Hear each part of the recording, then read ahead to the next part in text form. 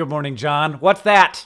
What's that? It is the final first edition. This is actually the thing that will be in stores version of my book, and it's pretty, and it's beautiful, and I love it, and it's terrifying. John, I've been talking to a lot of press people lately, and they have so far invariably asked me a question about whether there's a sense of competition between you and me. Am I going to compare the success of my book to the success of your books? Is there some element of me wanting to write a book because, like, my older brother did it and I want to prove that I'm an author too? In fact, on Tuesday, I was talking to a reporter from the Wall Street Journal, and when she got to this section of her notes, it sounded like she was kind of begrudgingly asking me this question like she knew what the answer was going to be. And here it is. It has never even occurred to me that my book will sell as well as any of your books.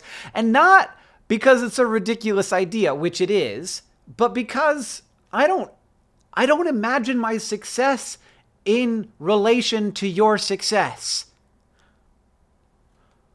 Why? I've been thinking a lot about success lately because there's a lot of frustration and burnout in the YouTube community, I think. And I've been thinking that we can often forget that success is a different shape for different people. Like, we each imagine it to be a different thing. And it also changes shape. There have been times in my life where I have changed the way that I imagine the world, and in those moments, the shape of success has changed for me. And sometimes those have been hard moments, but I think they've always been good moments. And one thing about success is that just like any shape, you can't see how big it is unless you put it in relation to something else. One of the most common ways you do this is you compare today's success with how you were doing in the past. But we also put our success in relation to other people's success, or at least our conception of their success. And I think that happens for reasons obvious and not a lot with siblings. But, and I can't tell you why, it hasn't happened with us. It's not because we're not competitive. Like, put Hank and John Green on a mini golf course and cross your fingers that everybody comes out not bleeding. I think to some extent these videos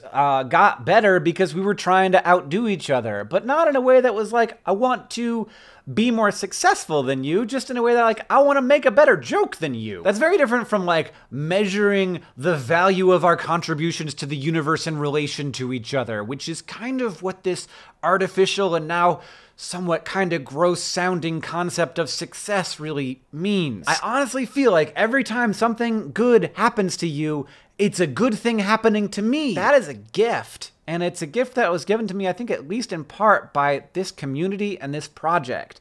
And it is a really valuable gift. I'm very thankful for it. That reporter from the Wall Street Journal also asked me if you were planning any projects or anything like that to promote the book. And I told her that I didn't know, but, like, probably was my guess. But what I didn't expect is this, or any of this. John, thank you so much. Thank you for being the absolute model, like the platonic ideal of what a supportive older brother can be. Thank you for your support, not just now, but for my whole life. And your support of this thing that I made, which is hard and weird and different, and I'm really excited for it to be in the world. John, I'll see you on Tuesday, and then not long after that in New York City for the release of my book on September 25th and the start of our tour.